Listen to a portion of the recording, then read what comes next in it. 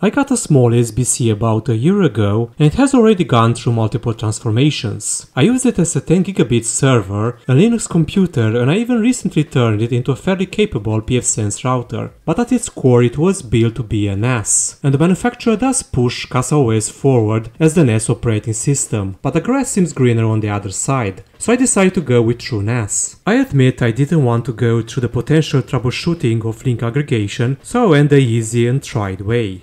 Besides the small SBC, I also got a sort of metallic stand that the manufacturer sent me for another project last year, along with some PCIe accessories. I will use the 4-port multi-gigabit NIC since I do want to use more than one port at a time to connect the NAS to an ASUS router. The router is the RT-AX86U Pro and it does support link aggregation in the form of LACP. I connected a couple of 4GB Iron Wolf HDDs which are designed to work nicely with a NAS, and I put everything together. I still needed a USB hub because the Zima Blade only offers one USB port and I had to connect a mouse and a keyboard. A monitor is also needed, and since there is a mini display port, I needed an adapter to connect to the HDMI port of the 20-year-old TV I have available as my second monitor. YouTube really makes you serious money. Now let's talk about the software. I chose TrueNAS Scale, which is open source and available to download from the official website. And you will need a USB drive to add the software. I used Balena Etcher once again, and a few minutes later I got the drive ready. Connect everything, including the flash drive, and power up the NAS. I also connected the NAS to the ASUS router so that it can receive an IP address later on. You will most likely have to change the startup order from the BIOS, and to do so just hit F12 on the keyboard and then we can start installing the TrueNAS Scale. I couldn't use an external SSD since the slots were occupied by the two hard drives, so I simply chose the available native storage and then I went forward with a fresh install. You will be asked to create an admin password and then we need to wait until the installation process is done. It will take a few minutes, but we will eventually see the console setup window with the 9 available options. We can also see the IP address that can be used to access the web-based interface. I don't really need to do anything else here, since the rest of the configuration will happen in the aforementioned interface.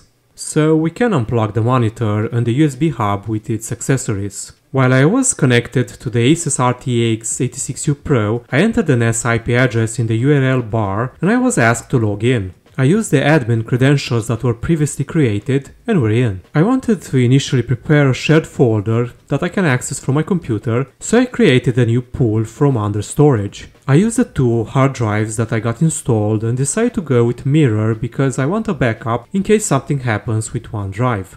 But we do get a whole lot of options to choose from. TrueNAS really evolved in the past few months, it's insane. Next, I added a dataset and then I head over to shares. I wanted to run a Windows Samba share, so I clicked on add, chose the path, and then I got an error that there was no active directory and that a Samba user was missing. Let's go and create one. I have two local users available, but neither had Samba authentication enabled. So I created a new user with a dedicated passkey which could use Samba authentication. We should now be able to create a Windows Samba share. But we're not done, because even if you should be able to access the shared drive from your PC, there will be an error when trying to add files. It's about permissions, so let's fix it. I went to shares and clicked on edit file system ACL. By default the user object will be root, which, as I previously stated, cannot be used for Samba. So I switched the newly created user under owner and ticked apply owner.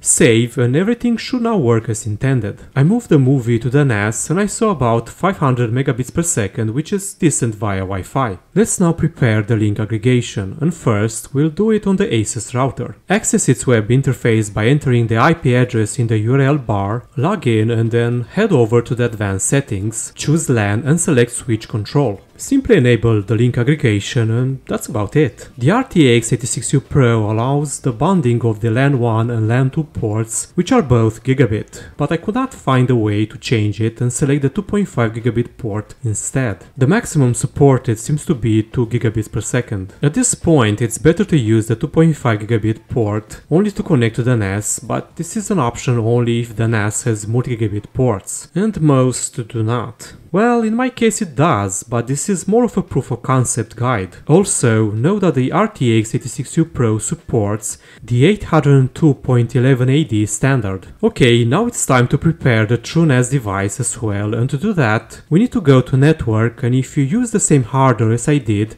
then all 5 LAN interfaces should appear here.